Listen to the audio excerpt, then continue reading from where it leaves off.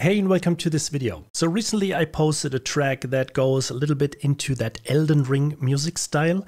And yeah, in this video I just wanted to give you a little bit of a walkthrough of what I did and how I did it. So let's go.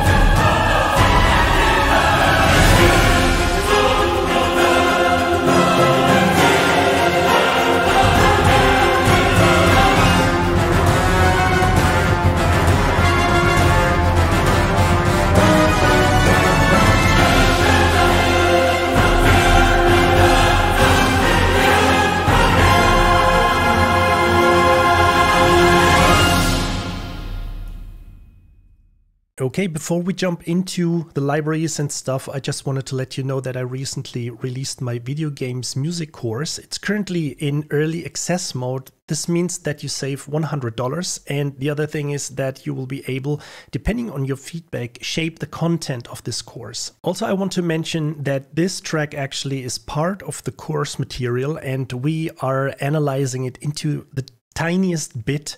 And not only this, but you also get access to the Cubase session, the MIDI files, and the final loops that we prepare, assuming this would be an in-game track for a video game. So if you're interested, check the link in the video description below. And now let's head into that track here. Okay, so let's head into the strings first. As for the sample libraries, I have used Novo by Heaviosity for all the strings except for the runs. I have used Vista by Performance Samples. And yeah, I think you can create some cool sounding runs. Again, I don't care too much how they sound isolated here, but in the track it works. Also, I have used Berlin strings, the playable glissandi from the Berlin strings, and you can do some really funny stuff with this. So basically what I did was just, moving up and down on the keyboard here, and it sounds like this.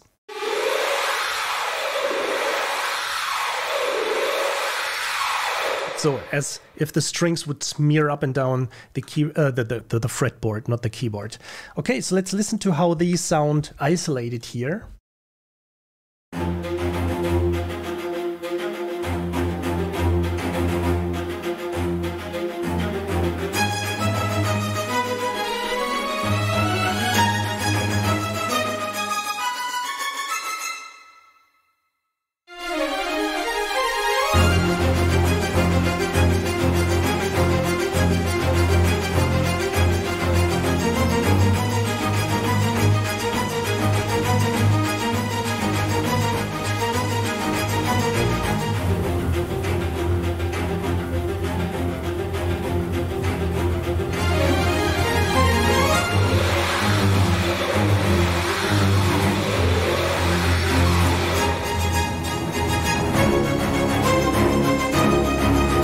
So basically moves on like this, nothing too special, but when you put it all together, it gets kind of like a rhythmic idea that already starts from the beginning. So let me just play you that again.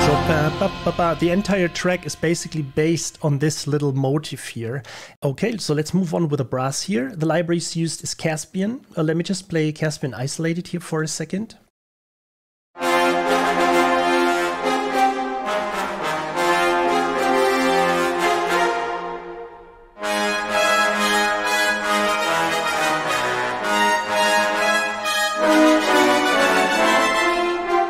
Okay, and the other library that I've used is Forzo by Heaviosity, and let me just play this isolated. So basically what you hear here is the same that Caspian plays, but just layered with Forzo. So let me just play Forzo alone.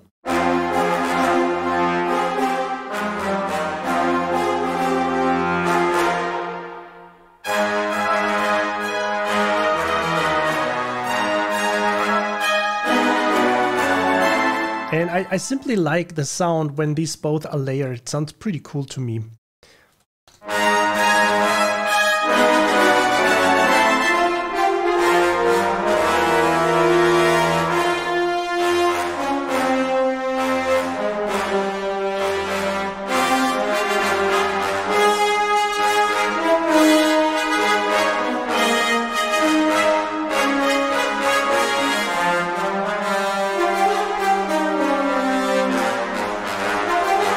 Okay, so as you can hear again, always this bam, ba, ba, bam, basically everywhere throughout the entire track. And let's move on to the woodwinds. Yay, woodwinds! So I didn't do the woodwinds justice, but I just wanted to use the woodwinds that should be the most prominent in the track. I could have used, you know, clarinet, oboe, or anything else, but you know, it would also have changed the sound. And this is exactly the sound that I wanted. So I have used Abbey Road 1 woodwinds, the high, sustain, and staccato sounds. So let me just play these two isolated here. I just used them on some of the, you know, staccatos that I wanted to basically do combinations or combos of the instruments. Right? Or some stuff like here.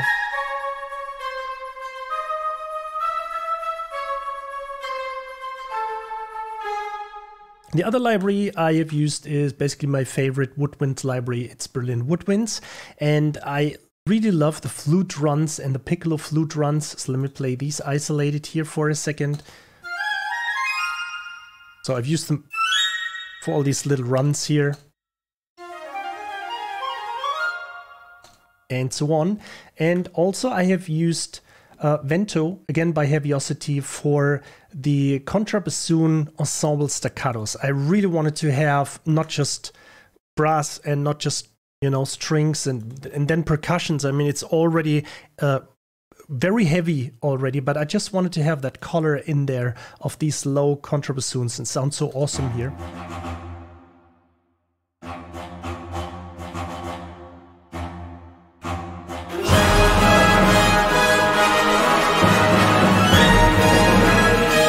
And basically also the woodwinds, the runs especially, basically double the strings. So let me just play these two isolated here for a second. We have another run here.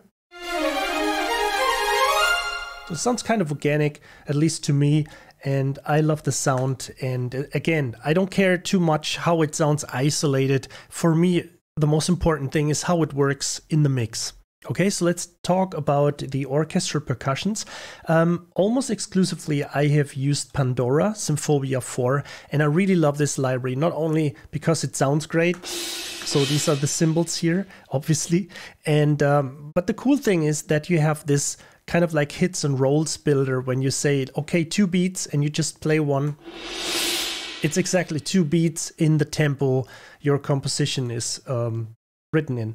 And I have used also the Gran Casa, the cymbals. Also, you can see that I've used 2 tracks here for the cymbals. So basically the first one I named short, and this basically means that I have the hits and rolls set to 2 beats, and the other one here set to 6 beats. So I would always be able to have like a full bar of a crescendo roll because the track is in 6/8, and for the short ones I picked 2, so I can switch back and forth. I don't want any controller, you know, getting into the way and just switching back and forth, and then you want to play something from another point in the track and you forgot to switch, or it didn't catch the key switch, or whatever it is, or the controller, and then you always kind of have like the wrong, it's too much clutter for me. As I said before in many videos, I'm an easy man, and I just rather have these both split out, so I know, okay, this is the 2 beats roll, this is the 6 beats roll, and so on.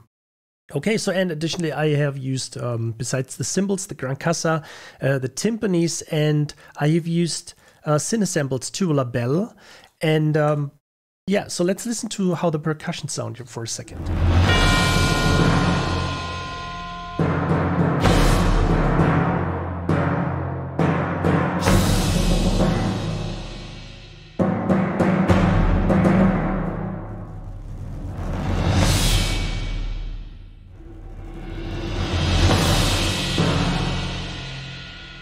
Okay, so and so on. Next up would be the cinematic percussion. I have used pretty sparse the HC01 low booms, so they're just happening once in a while to just put some emphasis on the downbeats. And for the basically the entire percussions, besides the orchestra percussions that you can hear in this track, is again Pandora Symphonia 4. Let me just play this here for a second.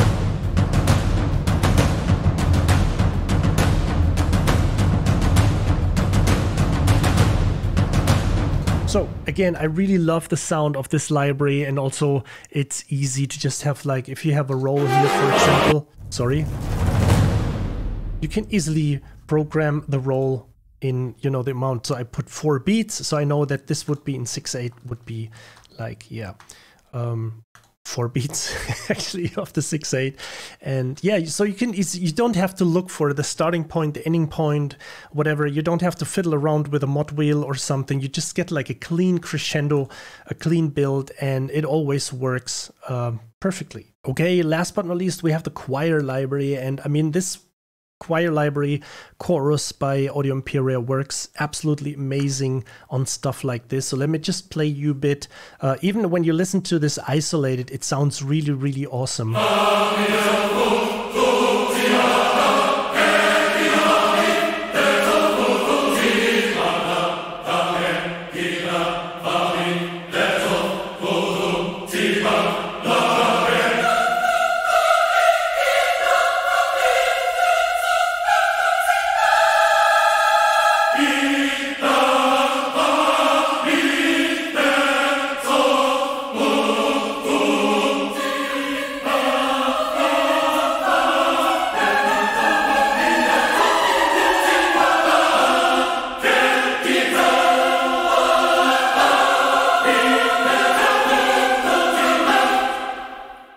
Okay, so it just basically didn't do much. The only thing I took care about is, you know, the dynamics.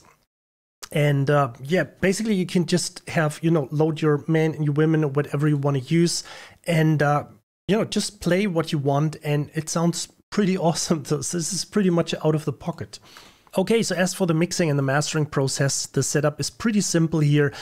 You can see that I have routed all of my instruments into the strings bus, all brass into the brass bus, and so on. There is basically the same setup on each of these channels here. I have a little bit of virtual channel to give it some analog feeling, and also a compressor that compresses the signal. As for the strings, I have a little bit of fresh air on top to just kind of like make it edgy and more silky.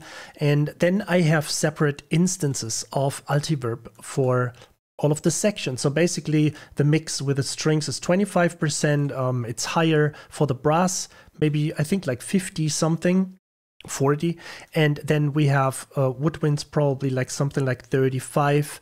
And also I have applied a little bit of reverb on the orchestra percussions. I usually don't do that, but I think for this track I wanted to have a little bit of more, you know, kind of like natural sounding orchestral percussions. And also I didn't change the mix of the percussions in the libraries. I left everything as it is and checked how it sounds. So I, you know, if there would be some problem, I could also take care of it later. If it sounds great, then it sounds great.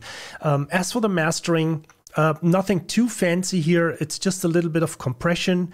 I just love my drummer compressor here. Just neutral setting, just dial it in a little bit here at 50%. And then I've used another, if you don't know this one, this is pretty cool, the DSM V3 by Plug-in Alliance. I would check that. It's basically a multi-band compressor that analyzes your existing band, though you don't kind of like, let's say, falsify the sound. Again, not ashamed here. I used Neutron to just get a little bit of what the you know, the AI comes up with and what settings, and then tweaking it from there, never leaving it as it is. Most of the time I change it, you know, back the mixes a little bit and get rid of the exciter, you know, kind of like not make the equalizer or the compressors, I mean, not the equalizer, the compressors too much going on. So turning down the mix a little bit, and basically that's it. So I have a little bit of soft limiting going on. There is not too much happening. If you just listen to the track here, it's just hardly scratching.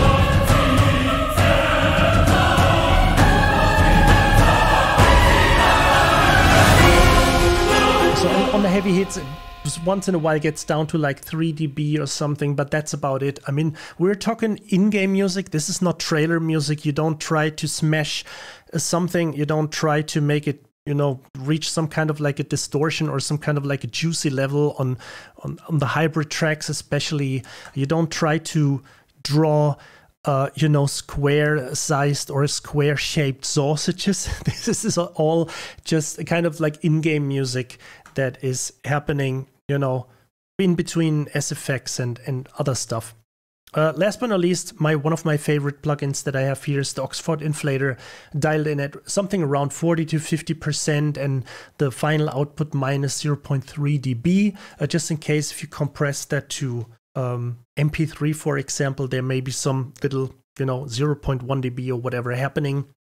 So you don't want to master that entire track on 0 dB, or never master exactly on 0 dB.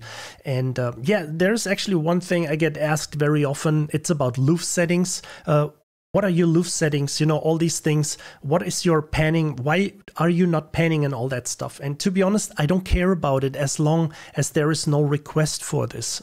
So as long as I don't need to deliver at specific loof settings or on a specific average mastering level, I just use my ears and compare the tracks that I have written by using the same instruments, the same libraries, the same plugins, and to match the sound color, or let's say the sound character of the entire soundtrack that I'm writing that potential game for. Yeah. So I don't think about this, and also, as you can hear, for all of these or most of these libraries, they are pre-panned. So why, you know, kind of like change the sound that is already working. Okay, so I hope you enjoyed this video.